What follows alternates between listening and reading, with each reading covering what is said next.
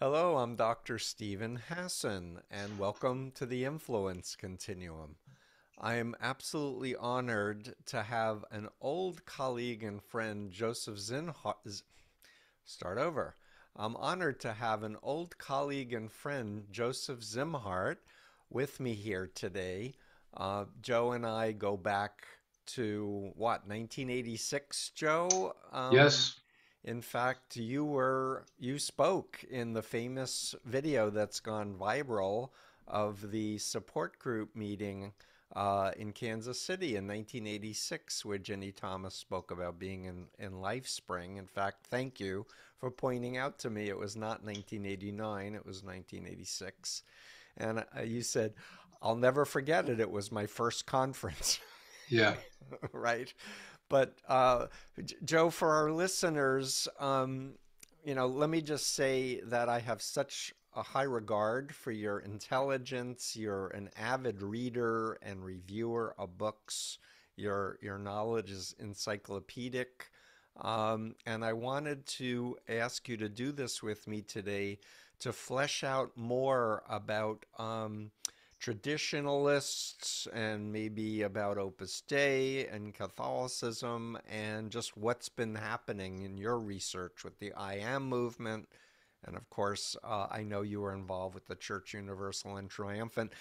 I'm going to ask you to do a brief introduction if you don't mind, Joe. Yeah, sure. Thank you, Steve. And I don't know how encyclopedic I am about other things, but about the cult problem, I've taken a deep dive as you have.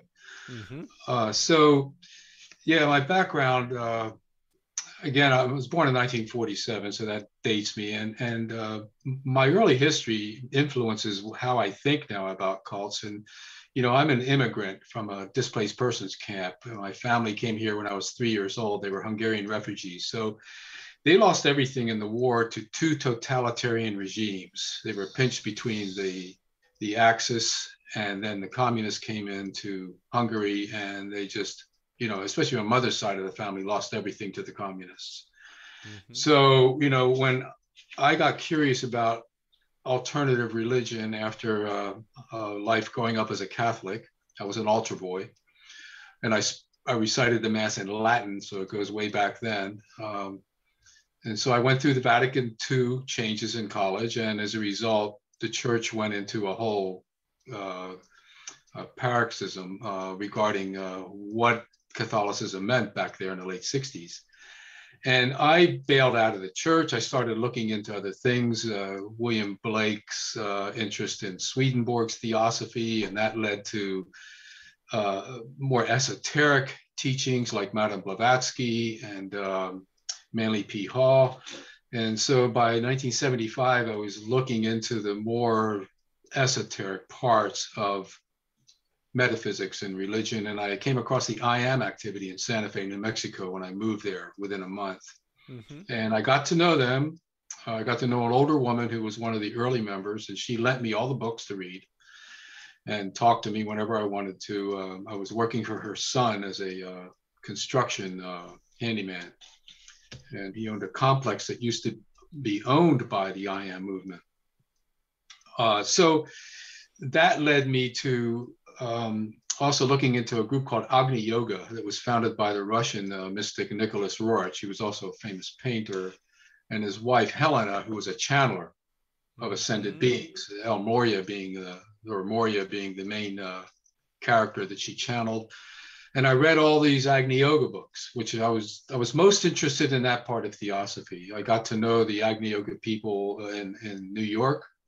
There's a Roerich Museum there, and the Agni Yoga Society meets there. Uh, and then I met people that were in Church Universal and Triumphant, and I had known them, but they kept that side of themselves secret because it was weird, and they knew other people thought it was weird. But when they found out I was reading I Am and Agni Yoga, they said that their group combined both teachings. And they had a thing called the Cheel and the Path they gave me, which says they were combining the I Am and the Agni Yoga teachings, the new dispensation. So I was already in without Mm-hmm. knowing it because I was studying these two things at the time in 1978. And I went to three of the conferences, Church Universal and Triumphant. the last one I went to in 1980, I was a participant observer. I started doubting the whole thing, and I was wondering what is going on here, because Right. I had gotten so deep in that I was willing to leave my then wife and my daughter to join the staff on this group. That's how deep I had Mm-hmm. psychologically gotten into it. Mm-hmm. And just, after I was divorced, I began to question it more. And I started, I had panic attacks thinking about leaving, for about a month. I mean, it would wake me up in the middle of the night because I was, as you know, you're caught in between what's real and what's not. And the answers don't come easy. Yeah, and But I just want to add that phobia indoctrination is a mhm. common cult technique to make you afraid to ever question or leave the group. Oh yeah, Terrible things. this group was saturated with new thought as well as theosophy, which means you always think positive. You never doubt your beliefs or whatever there is. In fact, doubt was considered a dark force Hmm. or satanic, and if you left the group, you would your chances for ascension would be rescinded for about 10,000 lifetimes. They Only believed in. 10,000. Yeah, All not too right. bad. You know, Oh, God. you could wait that out. So, so all of that, you're right. The phobia indoctrination was pretty heavy, and once I got through that, and I began to read anew things I had read before that were critical of the group, Yep. and it was like I had new eyes, and Yep. and I started to just drink this stuff in. I came across Snapping by Conway and Siegelman, which was the first book I read about the cult problem, and it was helpful. Yeah, that Um, came out in 78, I believe. 78, 79. I had a 1979 edition. Of course, it was 1980 when I read it. Uh-huh. And I started talking to ex-members from CUT, including Gregory Mull and Marilyn Malik, whose son was still in it. Got to know her very well. She was the go-to person about anti-cult material back then. And Hmm. she introduced me to Dr. Singer, who I met in Berkeley at her house in 1982. She wanted to interview me because she had an upcoming court case to testify on a CUT case. If I can interject, so Yeah, Margaret Singer was an army psychologist who yeah. studied Chinese communist brainwashing along with Robert J. Lifton, Edgar Schein, and Lewis West. And she is deceased, unfortunately, but has written Mm-hmm. a number of books with Janja Lalich, like Cults in Our Midst. And Margaret actually wrote the foreword to the original Combating book Right, that I right. published. But Yeah, I want to also not forget to acknowledge you're such a talented artist yeah. that I Well, don't want people just thinking your whole life is about cults and helping people to wake up and reevaluate them. But you have a career and you're a very talented artist, and you've written a novel and you've written a mm-hmm. memoir as well, that I want to point people to. We did a blog with you that has Right. links, and we'll do a blog on this. But back to your story, you met Margaret Singer. Mm-hmm. Yeah, and I had a relationship with her off and on until she passed away. Mm-hmm. And so you know, I, when I met her, I didn't realize how important she was in the so-called anti-cult movement at the time, because she was really helping a lot of people and on volunteer time very often. In that, especially at the time, that group Sorting It Out in San Francisco, it was set up by Josh Barron, I think, and others. Yes, my friend Josh Barron, who Yeah, was in a Zen Buddhist cult and exactly. exited. Hmm. Go Yeah, on. so I think she gathered a lot of primary information for her research on the current cult problem back then, Mm-hmm. with those sessions she did with ex-members. Thousands of them she worked with. Yeah, and I Yeah. want to just circle back and say a couple more things about Church Universal and Triumphant, since you're involved with that. So people of our age may remember that she prophesied Russia was going to nuke us and was building bomb shelters in Montana. And one of her daughters left the group, and there was actually an Oprah Winfrey show Mm-hmm. with one daughter who was still in and one that was out. I was actually on that, and I I think the remember. show is on YouTube still. But I reached out to you a couple of years ago as I was doing a research on QAnon, and I am was like on a lot of tweets threads, Hmm. and I was talking with Dave Troy and some other colleagues, and I was like, We got to talk to Joe," and so you've been at my request saying, "Joe, do videos like on all these topics, please, because your knowledge is so important for people Hmm. to unpack what has been happening currently." Back to you. Yeah, yeah, the old I am movement. One of the things that attracted me to CUT was they claimed that Helena Roerich, who was the wife of Nicholas Roerich, that passed away in 1955, was reincarnated as Tatiana, the youngest daughter of Elizabeth Prophet and Mark Prophet. And so Uh-huh. my curiosity was, what would it feel like to meet the reincarnation of this famous woman who I'd been reading about and reading her works for so Uh-huh. long? So that little personal connection, I wanted to go out to a conference to get an idea. What would that feel like in Mm-hmm. person? To Mm-hmm. see a kid that's supposedly reincarnated. Right. But in any case, and they gave her a Russian name, knowing Mm-hmm. that's what they believed she was, coming into incarnation this time. Of course, the Agni Yoga people dispute that. They claim that Helena ascended; she didn't have to come back again. And so you have these um, uh, these fights within theosophy. I mean, there's constant conflicts within those kinds of movements about who's really channeling who, and who's the real messenger, and whose truth is the truth. And I mean, it's that's partly what drove me out of it. I just, the I am didn't like CUT didn't like Agni Yoga said CUT was ripping off their material, and I kept hearing this stuff because I was bouncing around among these groups. There was Turkham Saridarian, who was a theosophist in Malibu foothills. He promoted the Alice Bailey and Blavatsky and Roerich stuff, and he thought that Elizabeth Prophet was a fake, and he told me that in person. I went to one of his meetings. So, Right. I was getting internal conflicts within the theosophical movement that wouldn't go away. Right, great. So, Joe, I want to cut to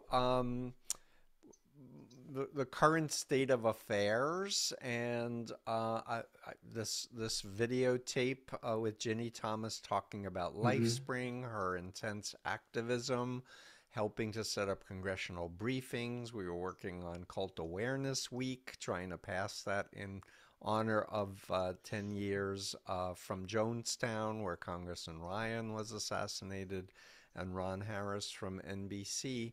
And she was very active at least from 86 to 92. And I Mm-hmm. believe it was in 92 that she introduced me to Clarence Thomas at a cult awareness meeting.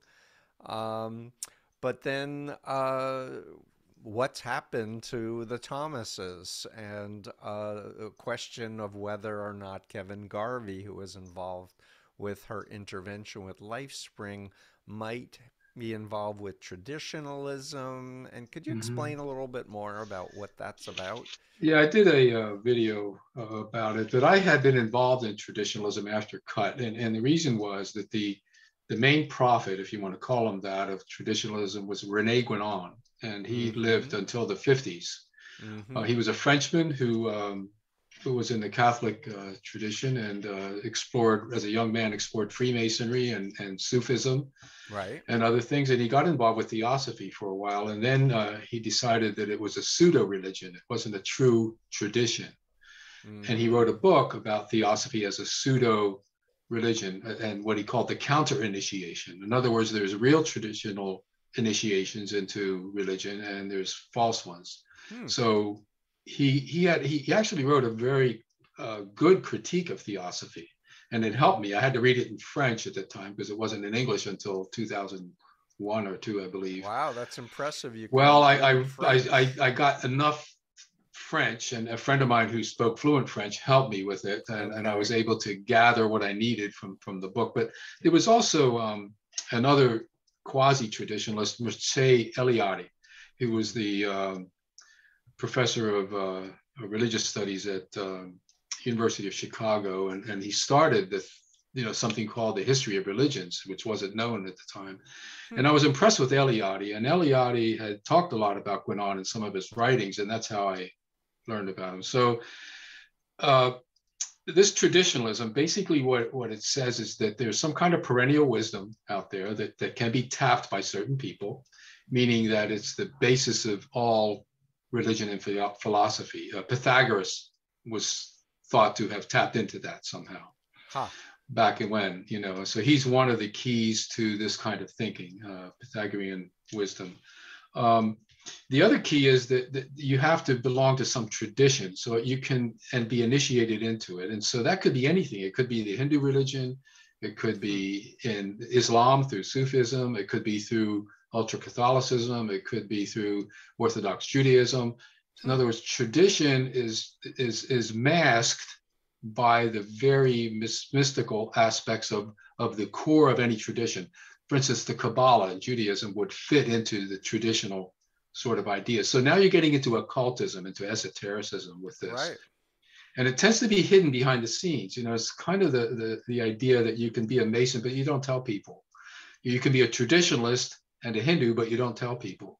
Guénon went to the Hindu scriptures to develop his traditionalism, and he believed in something called, the 4 stages of man, and we're in the Kali Yuga stage right now, which means to him it meant the reign of quantity, meaning that we are getting more and more materialistic and drifting away from quality, which is what tradition is. In other words, metaphysical quality of life. And so he was a critic of modernism. Mm-hmm. And so now you could see where fundamentalism also matches this, because Guénon began to criticize modernism back in the 20s and 30s, and you see Christian fundamentalism rising up at that time. The fundamentalists were and so this kind of a reaction to modernism is really what's part of this whole movement of that we're looking at. Going back to Kevin Garvey, who helped Ginni Thomas exit LifeSpring, I knew Kevin quite well, and we had quite a few talks. And he was a traditionalist in the sense, not of Guénon, but in the sense of Catholicism pre-Vatican II, with the idea that Thomas Aquinas is really the core of what Catholics should be believing. And he was a Thomist in his approach. He wasn't a practicing Catholic, but in his mind, he was more Catholic than the priests were, in that sense. And he had a visceral sense of good and evil. He felt evil was a real tangible kind of a thing, as opposed to a psychological problem that we have, how we see the world. So Kevin was complicated. He helped a lot of people out of groups. And by the way, I know, and you and I both know, he had some tension with you and some of your ideas. Yeah, he threatened to throw me out of a window while he was blowing cigarette smoke in my face. Kevin could be temperamental. Yeah. But he did tell me later on that he really appreciated your book, Combating Mind Control. So news to me, but yeah, but he did. Kevin. He did, and he did pass it out to his clients. So unexpected, but thank you for that. But right, and I thought you'd like to hear that. But he told me that personally. We were sitting around talking, and this was later, So these things are complex. They're not as right. Yeah. Can I ask you to opine about Putin now and Dugin and what appears to be a version, to me at least, of traditionalism that's happening? Yeah, and it's a version because there's many versions of it. Right. So Guénon was the prophet of it, so let's say, but there were even his followers split off in many different directions to establish their own forms of traditionalism based on his ideas. Mm-hmm. So Alexander Dugin, when he was younger, college age, along parallel to Steve Bannon, they both were influenced by reading Guénon's monograph about Hinduism and how he interpreted this form of tradition. It changed them. Both of them said that. It was a life-changing thing in their lives to have read Guénon's work. Mm-hmm. Dugin came to apply it to Russian Orthodoxy, seeing that the tradition is in Russia is within the Orthodox Church because it represents this spirit that can lead to the ultimate perennial wisdom within Russian society. Mm-hmm. And he, became sort of the guru whispering in Putin's ear about what this meant. And of course, this excites Putin because he's an ultranationalist. Right. And traditionalism does feed into ultranationalism. So Putin and Dugin may not have agreed on everything, but this is certainly a lot of the neo-Eurasianism that Dugin was promoting, especially since 1997 in that book he released, drives a lot of Putin's ideas of how the world works. And for instance, Russia was going to be the new Rome, like the ancient Roman Empire. And the code word for the United States and NATO and all that is Carthage in that type of thing. And of course, Rome was fighting Carthage and had to dominate that in order to create the Pax Romana. So, this is all kind of silly mythology in the brain acting out. But as you and I both know, beliefs can drive behaviors. 100%. Right. And so that's what's going on with this kind of traditionalism, I think, behind Putin, is that this belief that comes from on high, from perennial wisdom, is driving a lot of his behavior because he feels he's being validated by God or the universe, or however you want to, history itself, for instance. Mm-hmm. Yeah. And correct me if I'm wrong, but the Vatican II, I think it was 1962, there was a big backlash by traditionalists against, changing the Mass from being in Latin. Oh, yeah. And say a little bit about that. And was it Archbishop Marcel Favre who was excommunicated? Yeah. It started the Society of Saint Pius X. St. Pius X. Yeah, that's the main one. By the way, Mel Gibson's father was part of that too. That kind of old traditional Catholicism, the Latin Mass thing. Even getting back to Garvey, this ties into this. Kevin introduced me to a brilliant guy, Rama Kumaraswamy. And Rama was a surgeon and quite a good medical doctor. Later got interested in metaphysics and also became a psychoanalyst or a psychiatrist in his later life. But he was a traditionalist.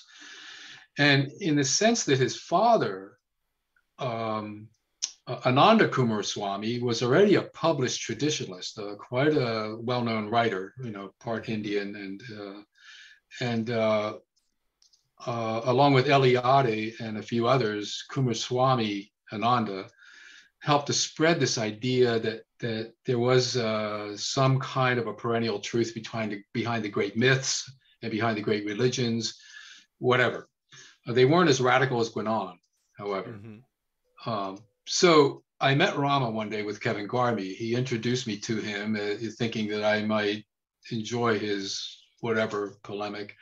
Rama was a pre-Vatican II Catholic. He converted not because he had a mix of Hindu and other background in him, but he felt he needed a tradition that he could be initiated in order to be a true traditionalist, which is what Guénon's theory was. So that's why he converted to Catholicism, not because he was a normal Catholic. Right. It was more metaphysical. And so Rama had a lot of interaction with Mother Teresa. They wrote letters. When he came out against Vatican II, Mother Teresa and him parted ways because she supported the changes in the church, and he did not. So he became part of that movement and one of the more important voices, I think, at the time, because he had such intellectual weight as a person within that traditionalist view. But I never got to talk to him very deeply about it. I think, like most traditionalists, they kind of kept things close to the chest until they really trusted you. I wasn't vetted enough to be taken into his confidence completely back in that day. Yeah, the Uh, lack of transparency is always a giveaway that there's something, some secrets that are. yeah, it's the idea that don't cast your pearls before swine, right? That's used constantly in cults, Yes, and the Moonies it's use that one mhm, constantly as well. right. So you can weaponize those kind of slogans either way, you know. But I wanted to mention another colleague that goes back many, many decades, Kent Bertner, who was Father Yeah. Bertner when I first met him. He kindly consented to an interview with me about the schism that's occurred in the Catholic Church, where these traditionalist-oriented folks are thinking the Pope is satanic, Oh yeah. and and God isn't in, you know, when the Pope says we have to help the poor and we have to take care of our climate, they think this is Satan talking. I think it's driven by two things. One is there's people like Escriva who didn't like the changes Who and founded Opus Dei founded and Opus Dei right in Spain, and he, by dint of his character and personality, he was a hardcore Catholic. He believed in good and evil in almost visceral ways. He believed in penance and hmm developed different kind of penances that you could do as an Opus Dei member. And he also developed a kind of a secret society. In other words, similar to traditionalism, Opus Dei people don't announce that they're an Opus Dei. Almost like the early Birchers, John Birch Society, they would become part of the Birch Society, but wouldn't let people know they were part of the society, and they kept it close to the chest, hmm until, as usual, information does leak out because there's always ex-members, and then they start right. blowing whistles, and the whole story. Yeah, I love those ex-member whistleblower types for sure. I Yeah. want to just mention that when I was researching the cult of Trump, I learned that William Barr was on the board of directors of Opus Dei in Mm-hmm. Washington, D.C. I couldn't get any details more than that connection, but how do you be on a board of directors of Opus Dei without being at least, very involved or trusted at the very least? And I want to mention also that William Barr, I learned later, was in charge of, I think it was Robert Hansen, the Russian counterterrorism FBI man. I said it the wrong way. Let me start over again. Let me just write down 57.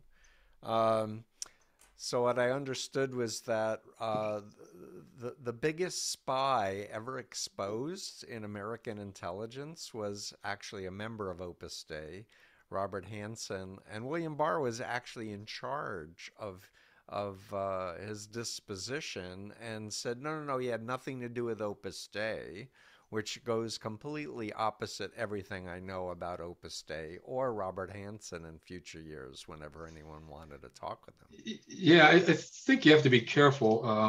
These groups like the Birchers and others have layers of membership, Yep. and people on the board might be interested in support some of the truths or the impulses that are in the group, but maybe they're involved in big business and are anti-communist, let's say, or whatever, and that's why they're put on a board. So I don't know. I don't know enough So it about might it. be Is all I'm mixed saying. interests versus Right. actually thinking Escrivo was a great saint. And we Yeah. should say Opus Dei is an official prelature of the Catholic Church to this Yes, day. and John Paul II sanctified, beatified the Scriva, Yeah. which is very strange. In fact, he was making saints quite readily while he was alive. Doing things that a lot of people questioned, as far as rushing people into sainthood is kind of like appointing Supreme Court judges when you're in office. So. Right. So let's come back for a minute and just opine with the Federalist Society and 6 of 9 Supreme Court justices that were installed with Democratic as well as Republican presidents, I should add. You know much about the Federalist Society or the politics? Yeah, I mean, I know it leans right. I don't, I'm not up on it. I can't say I'm Okay. you know, but I maybe you could say something about it that might help trigger me. Well, just Leonard Leo. It seems like decades ago, a group of people said, we've got to stop this liberal trend going on, and we need to think about creating institutions and identifying good candidates to go to become judges and get on the Supreme Court. Why? Because Yeah. it's one branch of the U.S. government that's very Mhm. important. I think this has been going on, especially since the 20s. I mean, you see this pressure to bring the United States into a Christian nation, so to speak, is one of the pushes that we're losing that. And again, it's a struggle against modernism, and a lot of the ultra conservatives identify modernism with elitism in the academies of the universities, and also with communism that Hmm. wants to get rid of God. Um, it's a simplistic way to look at modernism, but it works. It does fire up the base, and they set up a very clean us and them movement as a result Yeah, but of that. people like Bannon think nothing of using high tech to manipulate people's minds, digitally, because it, serves the Yeah, agenda. yeah. It's modernism more is about ideas than technology, I think, in their minds. And Hmm. the whole, for instance, just the idea of examining the Bible itself through hermeneutics and science and archaeology and all of that, it violates their faith, they Hmm. believe. And so that divide has become much more apparent. But you could, I'm reading this book on called A Conspiratorial Life about Robert Welch, the founder of the Birchers. And the book really covers a lot of this history from the 40s and 50s of, Hmm. we're still mired in Yep. this screaming about the left and socialism, and the way the Fabian socialists, for instance, in the 19th century, they had the idea that socialism would creep into society. You would just keep working it, working it, working it, and then the conspiracy people keep pointing out, look, they're working it here, they're working it there. They're trying to better race relations. That's a form of communism to them. It's Hmm. not happening naturally, as opposed to people picketing and changing laws and whatever it is to get society in a more healthier framework. They see it as creeping socialism. Yep. And so that's where the conspiracy idea comes in, is that any move that you make toward helping the poor, helping the elderly, is seen as communism. Yeah, but they also were pretty racist and wanting to steal oil from indigenous lands and pollution with at least with the coke folks that were Yeah, it involved was a with it. kind of, you can look at Australia as a small version of what happened in the United States with the Aboriginals down there. And the reason that the colonists, the British, felt that they could take the land was that they said that the people that lived there didn't have a concept of owning land, and they didn't work it the way we were going to work it. So they were just hunter gatherers, and therefore they didn't deserve to own it. So they morally they saw it was okay to take from them. However, recent research shows that the Aboriginals had claimed the land, but in their own way. They were Right. able to irrigate it, they were able to manage it. They had little, they actually managed a lot of the land much better than the colonists did, because the colonists came and created deserts where there weren't any before in Yep. places there. It's a self-fulfilling prophecy to say that we are a superior race. You guys are just a little bit advanced from the apes, and we can take your land. And I Yeah, we think, have guns, so we're gonna yeah, kidnap your kids, put them in residential schools, and try to brainwash them to be good little yeah, we were Christians. going to make them better. Yeah, Mm-hmm. and So I'd be remiss, Joe, to not ask you to talk a little bit more about LifeSpring and large group awareness trainings. Like Clarence Thomas's wife Ginny was involved with LifeSpring. That's how Yeah. she came to that counter, to come to cult awareness work.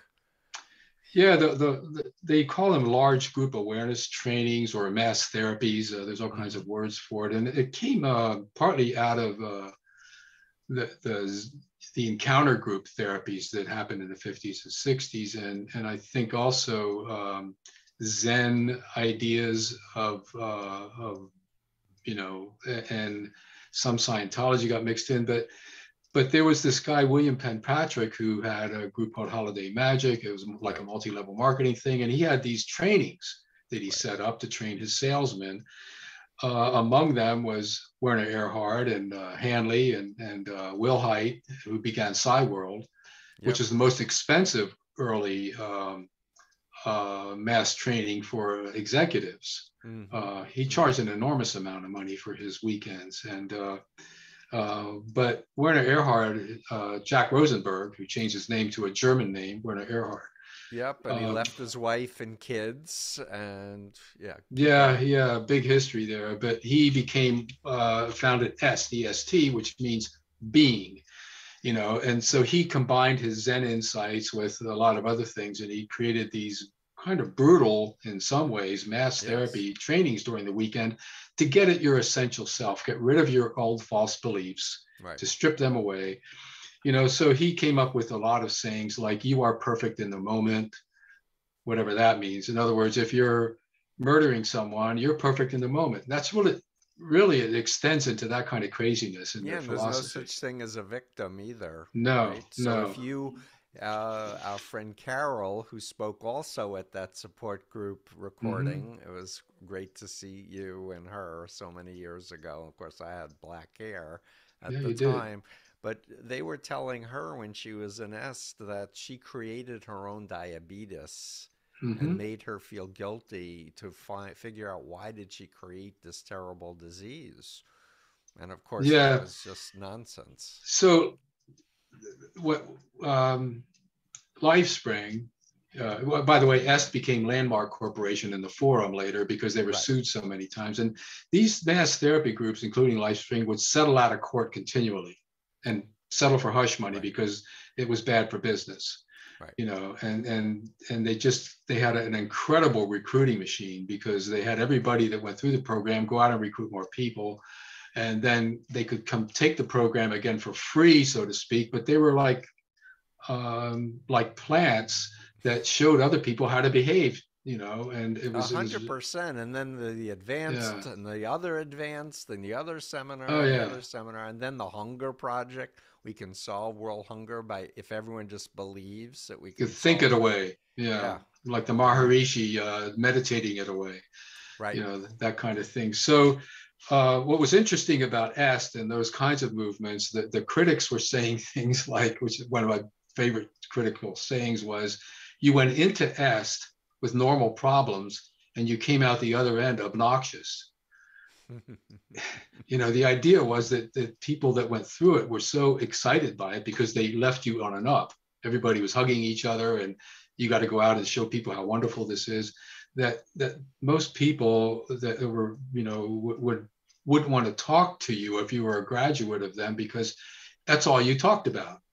And Right. and you said, you're annoying, get away from me. Yeah, So but that I'm. members were made to feel guilty if they weren't successful at Oh, bringing yeah. their friends. They weren't committed to their transformation and they weren't committed Mhm. enough to save the world. So it's heavy guilt trip manipulation Yeah, too. and of course, this large group awareness training led to life coaching. A lot of life coaches borrowed from these ideas. I mean, Tony Yep. Robbins is the most famous, of them, and using the same manipulative techniques in order to rile people up.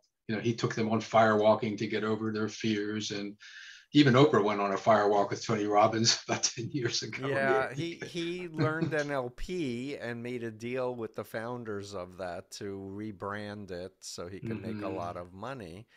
But there's a documentary, Tony Robbins, I Am Not Your Guru. If you Yeah. want to see an example of modern day large group awareness trainings and what's wrong with them, check out that. I know he was meant Okay. as a recruitment vehicle for him, but I think anybody who knows anything about mind control or cults or group dynamics would watch that going, ooh, Hmm.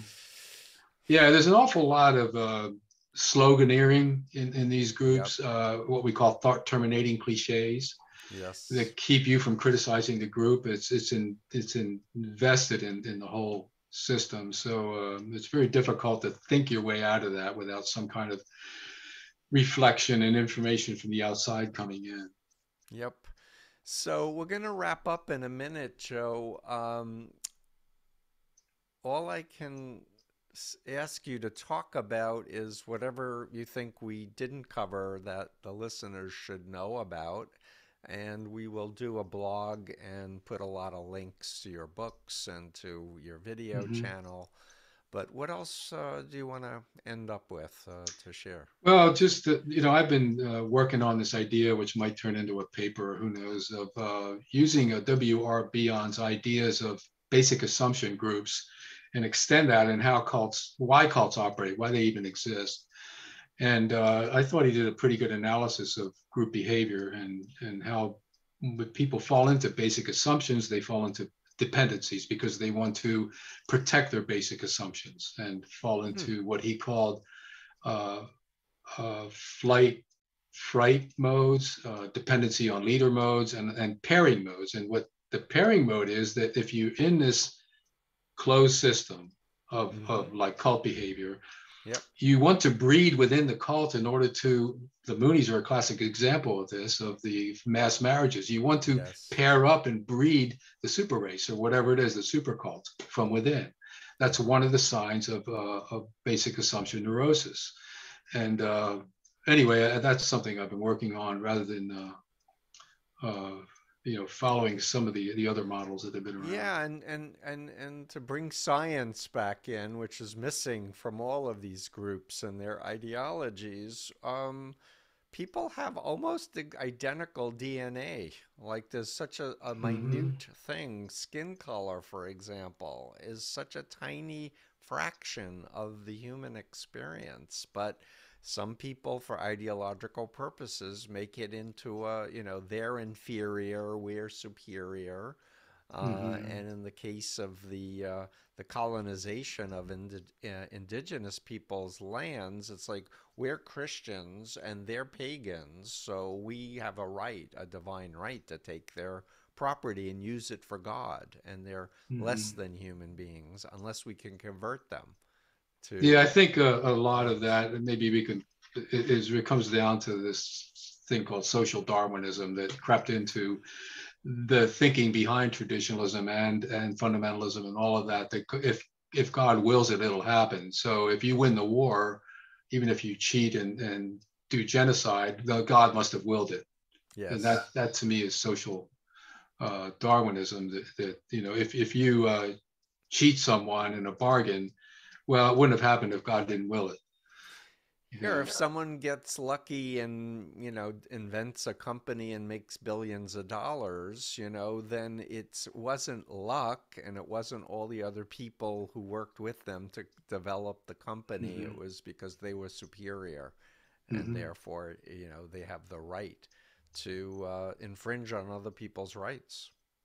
Yeah, I think that's it. That's the bottom of this whole thing. You get this kind of egotistic narcissism that usually is the core of most cults, and the idea that the world out there is wounding our narcissism. We have a right to wound it back, kind of idea. Yeah, and I want to state on behalf of my friends who are Christians and conservative Christians, like for them, Jesus is their focus of their spirituality, not dominionism, taking over the government, Mm-hmm. making a fortune by promising prosperity. If just put all your money to us, and God will you know make it tenfold. And then when it doesn't happen, people are told that they didn't have enough faith or they didn't confess that secret sin, so they're Mm-hmm. blamed. But then some of these preachers are making millions and millions of dollars, in many cases abusing sexually parishioners, and there seems to be this ministerial exemption in the United States. Well, it's a religion, we got to give them a pass, when in fact, if it was a used car salesman, selling cars with a bad odometer, they would, it would be a criminal act. Right, right. Yeah, and I think the another poison that's entered some of the fundamentalist realm is once saved, always saved. Kind of Hmm. exonerates a lot of behavior, and that needs to be talked about also at some point, I think, among that community. So, Great. Thank you so much, Joe. You've helped so many people. I am grateful to you, and continued good health, and keep writing. You have let's share your website. You have a lot of great material up there. What is the URL for your website, Joe? it's just my name, Jay Szimhart. You can see the spelling here, JSZIMHERT.com. Yep. And that'll get you So, onto my artwork also. yeah, very talented artwork. Thank you so much. Have a great Thanks, day Steve. and continued success, Joe. You too. Take care. Okay, Bye bye. thanks.